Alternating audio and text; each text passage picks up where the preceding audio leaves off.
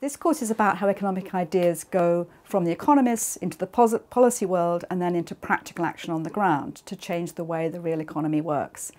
Very often we have a course in a history of economics which deals with the ideas, or we have a course on economic policy making which deals with the policy regimes, but very few then go on to trace what happens to those policies when you try to put them into action.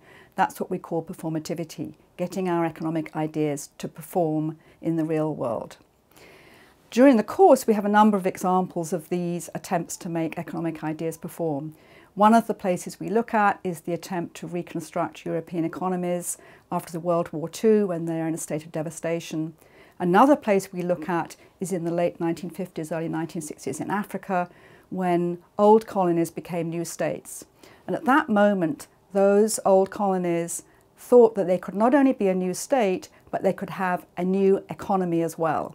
So we have these examples, Nigeria, Ghana and Sudan, where we can trace the economists involved in trying to create those new economies all the way through the policy making and the ideas that turned into action on the ground.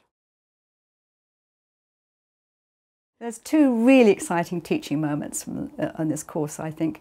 One is where I take the class into the archives in the library and we look at the papers of William Beveridge, who was one of the early directors of the LSE.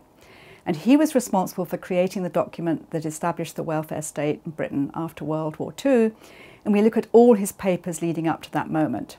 Hidden amongst his papers, we have a letter from Keynes, and students experience this wow moment. They hold in their hand a letter that Keynes wrote and signed, and they discover what it means to be a historian. So that's one great moment. The second moment is a little bit more disconcerting for them. I ask students to imagine that they're head of the Russian Planning Bureau in 1918, or they're Che Guevara in 1960 and he was Minister for the Economy. And I say, okay, your task is to reconstruct the economy as a socialist economy. How are you going to do it? And there's a big blank pause. And students suddenly realize how difficult it is to get economic ideas to work on the ground.